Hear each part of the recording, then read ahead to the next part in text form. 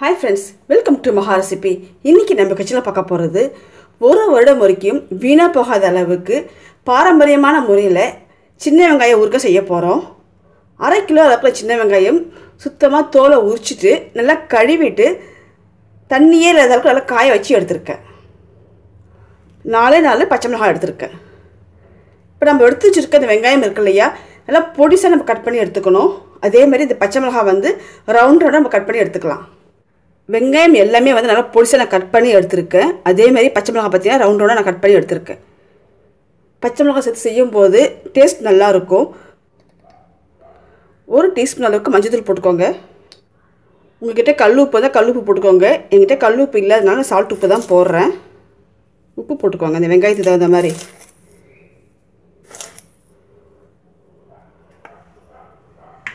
ஊறுகாய்னாலே உப்பு தான் main.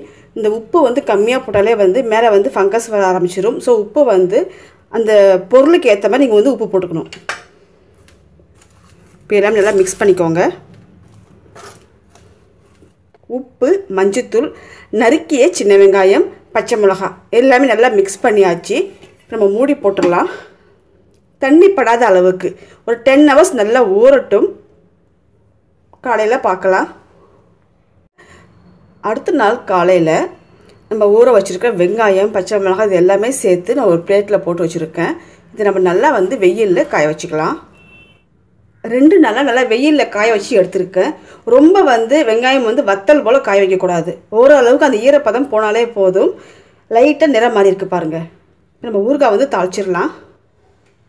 1 table spoon அளவுக்கு கடுகு, 1 டேபிள் ஸ்பூன் வெந்தயம் ரெண்டுமே வந்து நல்லா வறுத்து வச்சுருக்கேன். நம்ம நல்லா பொடி பண்ணிக்கலாம். இதை ஒரு மிக்ஸி ஜாரில் போட்டுட்டு பொடி பண்ணிக்கலாம். 2 டேபிள் ஸ்பூன் அளவுக்கு தனி மிளகாத்தூள் எடுத்துருக்கேன். நம்ம வறுத்து பொடி பண்ண வெந்தயம், கடுகு பொடியை வந்து இதில் சேர்த்துக்கலாம்.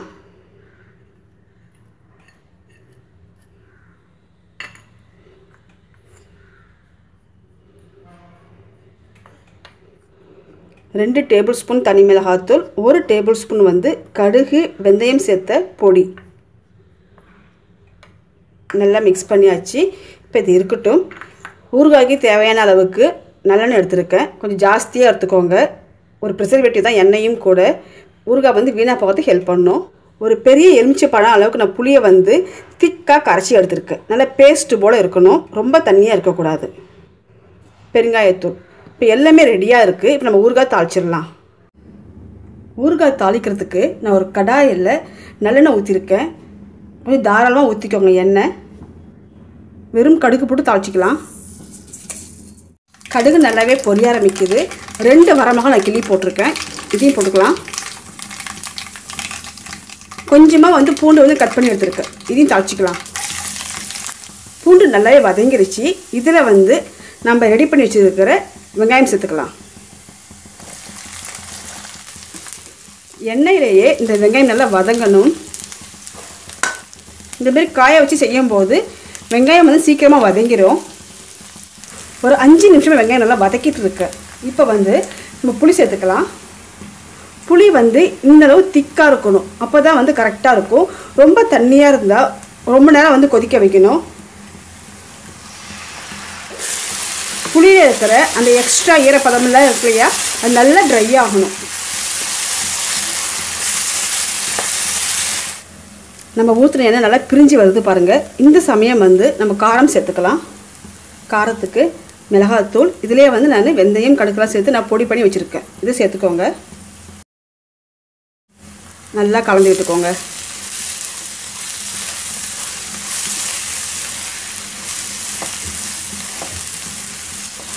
உப்பு வந்து கம்மியாக இருந்தால் இந்த உப்பு கொஞ்சம் போட்டுக்கோங்க. ஏன்னா ஊறுகாய்னால உப்பு தான் வந்து முக்கியம். உப்பு கம்மியாக இருந்தாலும் ஊறுகாய் வந்து சீக்கிரமாக வீணாக போயிடும்.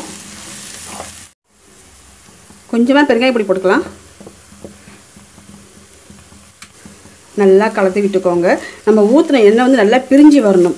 அது வரைக்கும் நல்லா வதக்கி விடுங்க. நம்ம ஊற்றின எண்ணெய் நல்லா பிரிஞ்சு வருது பாருங்கள். இப்போ நம்ம ஸ்டவ்வை ஆஃப் பண்ணிடலாம். நல்லா ஆறுனதுக்கப்புறம் ஒரு கண்ணாடி பாட்டில் போட்டு நம்ம ஸ்டோர் பண்ணி வச்சிட்டோம்னா போதும். ரொம்ப நாளைக்கு வீணாக போகாது. அதேமாரி ரொம்ப நாளைக்கு நம்ம வச்சு சாப்பிடணும்னா கொஞ்சமாக வந்து வினிகர் சேர்த்துக்கோங்க. வினிகர் சேர்த்துட்டா வந்து ஒரு நல்ல ஒரு ப்ரிசர்வேட்டிவ் தான். அது வந்து அவ்வளோ சீக்கிரம் வீணாக போகாது.